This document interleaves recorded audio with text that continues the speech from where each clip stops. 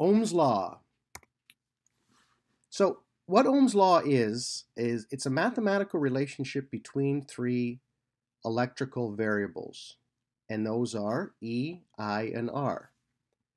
E stands for volts, I represents amps, and R represents resistance. And sometimes, sometimes we measure that in ohms, and you can see that little symbol that identifies resistance.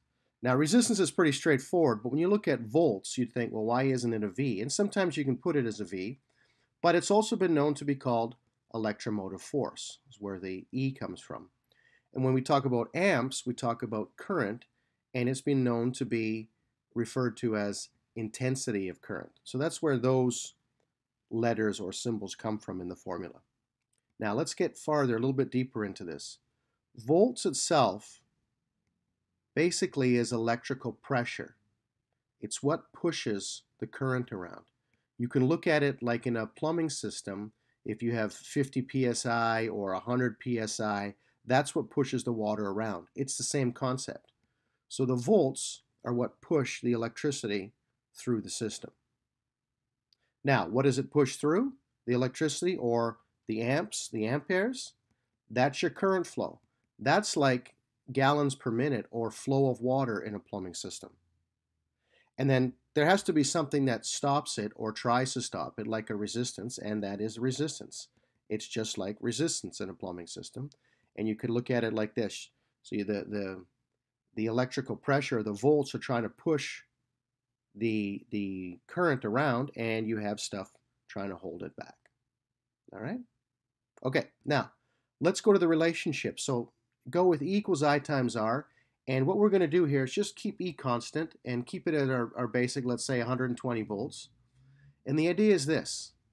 In this scenario, where E is constant, if R was to go up, or the resistance was to go up, what would you think would happen to the current flow?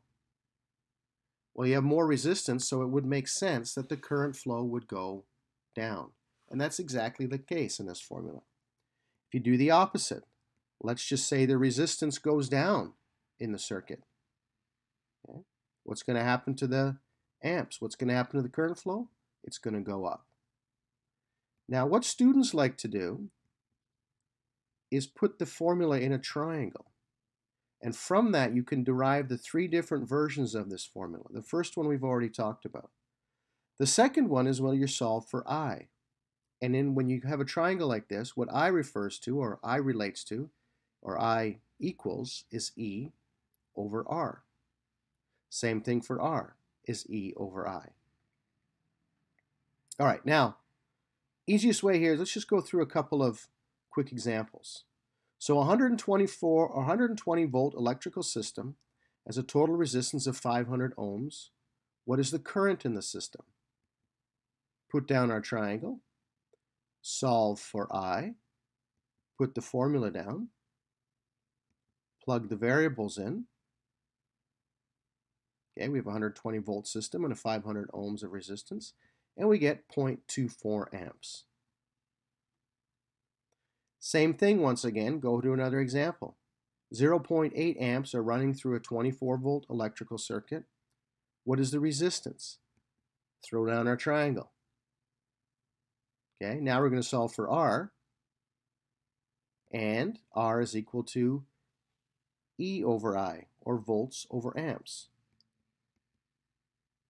Put in our variables, 24 volts, 0.8 amps, and what we end up with is 30 ohms. There you go. I hope this quick and easy tutorial on Ohm's law helped, and have a good day.